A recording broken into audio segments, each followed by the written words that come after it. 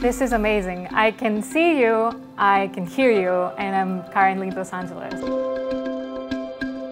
Tonight we're running the world's first holographic event at a university. Thank you so much. It's incredible that I'm here as a hologram. We're running an event called Women in Tech, and because the theme is tech, we're going to use tech. So we're pioneering this new hologram technology, and we're going to have speakers beaming in from LA and from New York via hologram to participate in our event here. I want you to know with certainty that if you want to be part of the tech world, then you should be.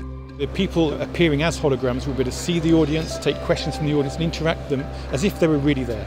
Knowing that the venture capital space can be like a boys' club, can you give us some tips on how you successfully secured funding? Making sure you really understand the person that you're talking to and why they should invest in your business.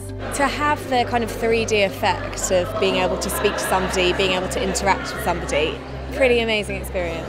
As the business school of Imperial College, we need to be shaping the frontier of how technology is used in business.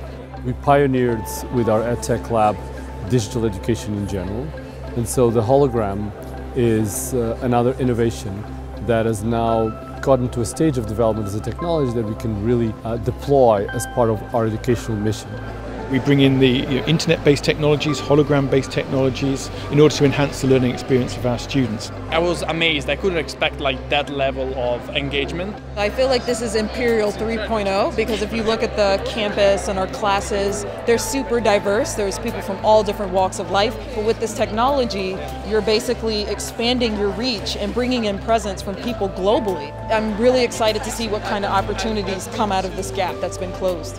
It felt exciting because as I was sitting up there and moderating, you could really see, oh, this is different. This is just us having a conversation, and the technology has enabled us to have that in a really meaningful way.